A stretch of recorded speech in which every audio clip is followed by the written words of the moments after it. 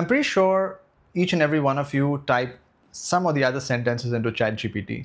But do you think that ChatGPT understands these sentences as a whole like a human? No, it doesn't. What any AI model like ChatGPT does is break down these sentences into tiny pieces.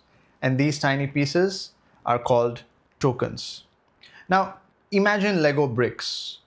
What do you do with Lego bricks? You put small bricks together until it forms a big Lego structure.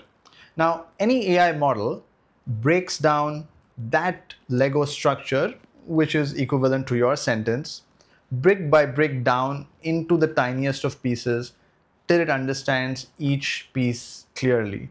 Now, a piece could be a word, it could be part of a word, it could even be a punctuation.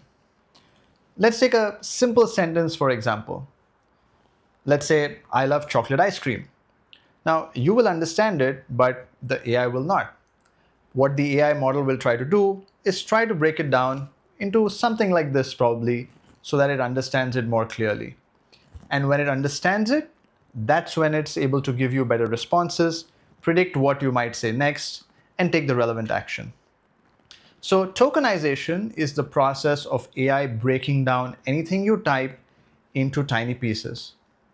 This is how AI functions. Now tomorrow, I'm going to talk about how AI learns from each piece and these tokens. So if you want to know more about that, click the follow button and I'll see you tomorrow.